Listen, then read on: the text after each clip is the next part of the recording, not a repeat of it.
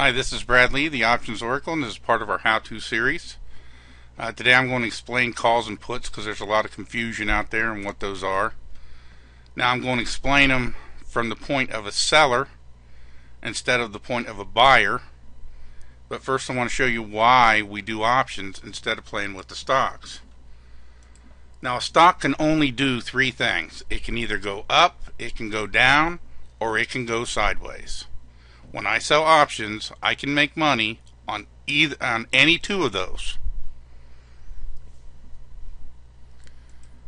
Now here's a stock that we did in September, but we're looking at the November strike prices so you can see the characteristics of the stock. Up here, 42 days expiration. This is the November 2011, 42 days expiration.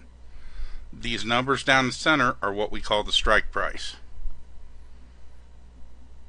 So, and here's what the stock's selling for. It's selling for $17.22. So if I sell the $10 put, right here, if you look to the right, you can see the time value. What I'm basically saying is I promise I will buy this stock that's currently trading for $17.22, but I promise I'll buy it for $10 if you pay me $1.40 a share. Now when you ask why people do that, it's for insurance. You don't try to get into the other guy's head. He may be doing a binary option or something. You don't care. You just know here's what it's selling for. So, and I look for stocks that have, this is the put side on the right, the call side is on the left. So I look for stocks that's 7 steps out of the money. I want to go 1, 2, 3, 4, 5, 6, 7 on the call side, and I see I can still make some good money. If you look down there, the time value on the left is $1.61.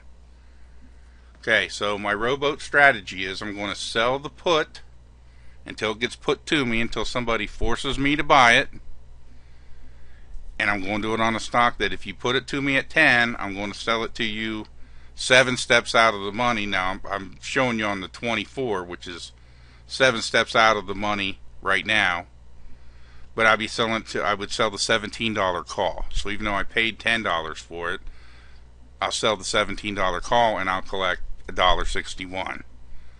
Now I just used some terms that I didn't explain. In, at, and out of the money. If you look and you see the yellow part, that's what we call in the money.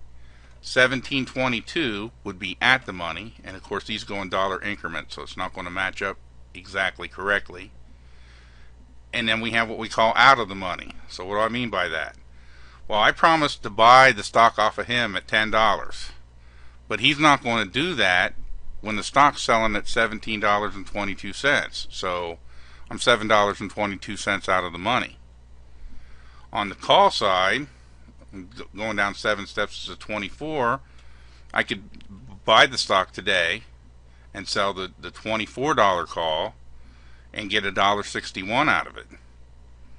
And so I'd make money on the, I paid 17, I'm selling it for 24, plus I'm making $1.61.